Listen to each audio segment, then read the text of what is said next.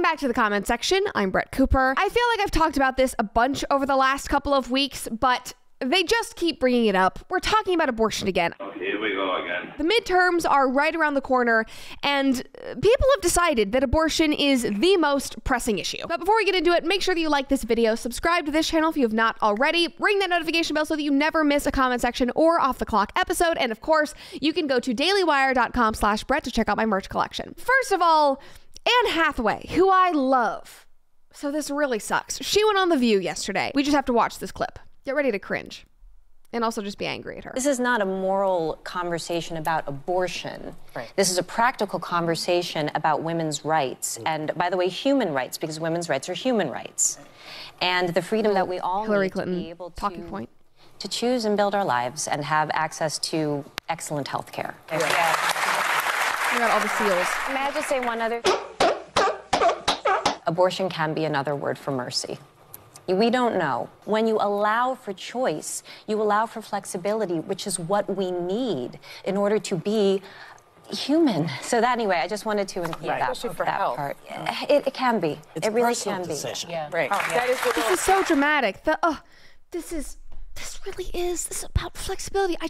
Thank you for the applause. Give me a break. I really don't mind The View when they have somebody on there that they hate because they bring the drama, they're fighting at each other. But when they're sitting around kissing each other's asses, just makes me want to puke. Kind of makes me want to die inside. And this is really no different. Abortion is flexibility. Abortion is mercy. No, you're saying that you want to take an innocent life so that you can have flexibility. Like, lady, you had the freedom and the flexibility not to have sex in the first place or to use contraception. And mercy from pregnancy?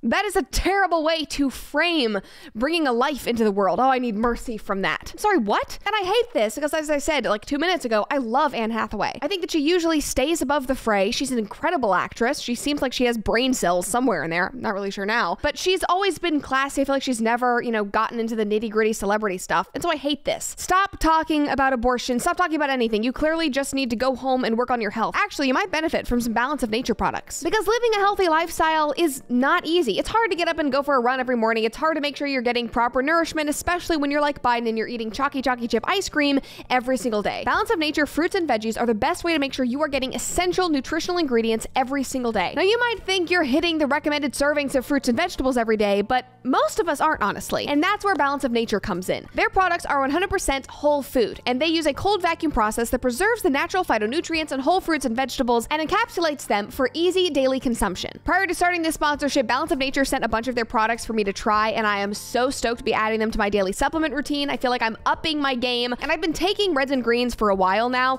but this is just so much more convenient and it tastes a lot better because I always hated drinking those. If you want to try them out and start taking control of your health, go to balanceofnature.com and use promo code Cooper at checkout for 35% off of your first order as a preferred customer. That is balanceofnature.com, promo code Cooper for 35% off. And y'all, if you do this, we are about to be the most mentally and physically fit YouTube community ever. Like, our skin's gonna be glowing. We're gonna have so much energy. That's one of the things about doing the show that I don't love is prior to doing the comment section, I would know that there were a lot of celebrities I disagreed with, and I would still be able to, watch their shows, listen to their music, whatever. Now I'm in the thick of it, and I see everything that they say every day, and I realize that I really just dislike all of them, and it's very disheartening, but you know what? It's okay. I find all of it for you, so you don't have to. I'm really taking one for the team. The comments were a major white pill. Somebody said she is just laying the groundwork for another Oscar. Yeah, again, she is ticking off all of the talking points she needs to be in everybody's good graces. Somebody else said she has rehearsed her lines. Yes, again, it was very fake. Is it just me, or does nobody in America use contraception? If you do not want a pregnancy, it's pretty simple. Quote, if it's not on, it's not in. It is so easy to get contraception in 2022. It is so easy to learn about your ovulation cycle. I'm not telling everybody when I do these episodes that you need to be some abstinent, sexless creature forever. Just be responsible. Take accountability.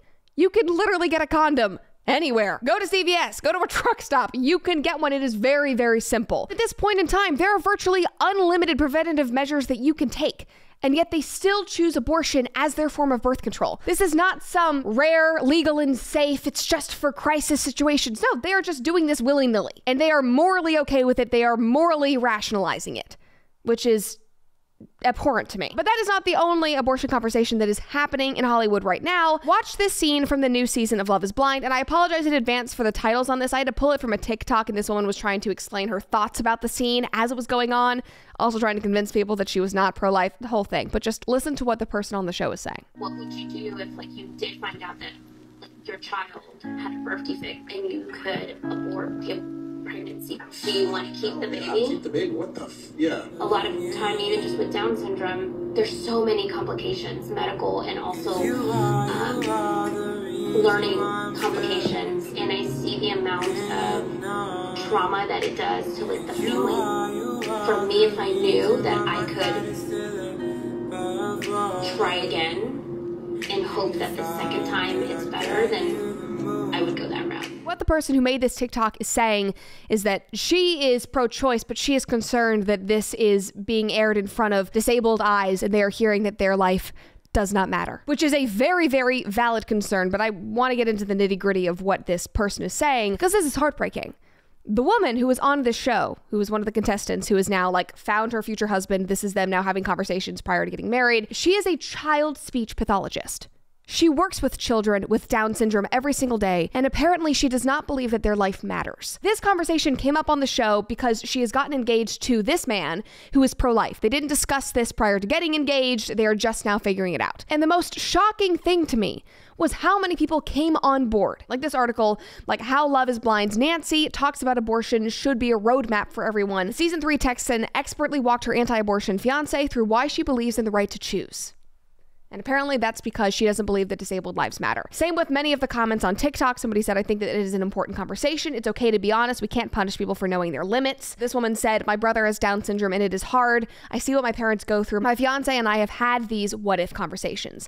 Now, I definitely agree that these are important conversations to have with a potential spouse, a potential partner, because if I heard that, I would know that our values were very misaligned and I would get the hell out of that relationship. But the more important point here is how these people think and rationalize their pro-abortion stance. They would rather try again and hope for something better than raise the child that they have just conceived. And the comments like this just absolutely broke my heart. This person said, as somebody who has worked with medically fragile children, this felt like putting them in a box like they're a burden. Another person said, I am a PEDS PT working with children with disabilities, and in 2021, I had my son who was born with a surprise Down syndrome diagnosis. He brings so much love and joy. Somebody else said, medically fragile children are a gift. Do families experience heartache, loss, pain, frustration? Absolutely. But they also have much love, perspective, reward, and so much joy. I mean, these comments were everywhere, and they were trying to be so positive and trying to shine a light that their child is not a burden. And obviously, if you watch my show, you guys know I have a brother that has a disability. I would not give him up for anything.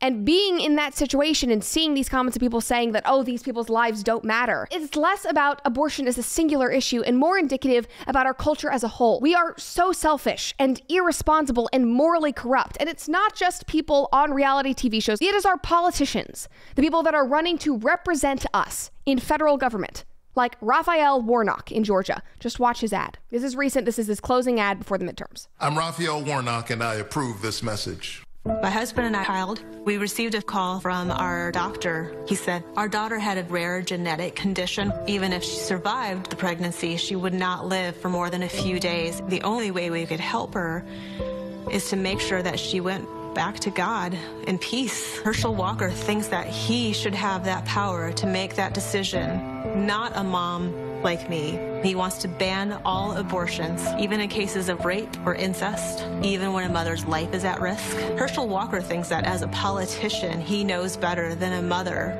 That's not just wrong, it's cruel. After watching that ad, I can really only say again, it is the culture. And his mother is saying that it is so cruel that people wanted to keep her from getting an abortion.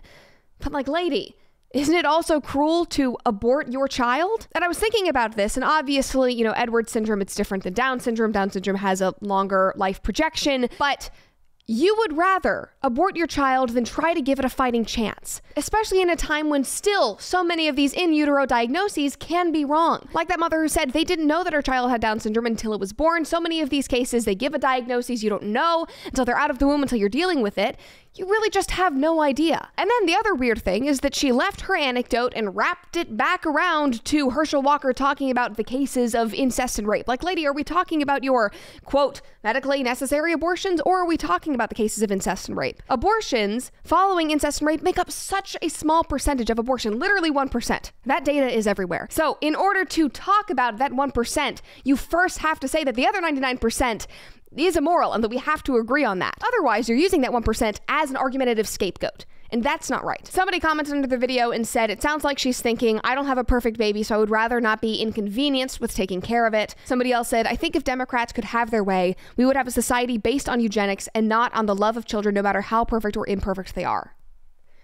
Literally, yes. You do not have to have more than 3 brain cells to research that and understand it. Imagine being somebody who was born with a birth defect or who has a disability, whether it be physical or a learning disability, and watching either of those videos. It's just disgusting. These people claim to be loving and tolerant, but obviously they value their lack of personal responsibility, their, quote, flexibility, and their convenience way more. It's just an utter lie. Thank you for watching the comment section. If you want to see more videos just like this, make sure to subscribe to this channel, turn on your notifications, like this video, and of course, if you want even more content, you can follow me on Instagram and Twitter at I'm Brett Cooper. See you next time.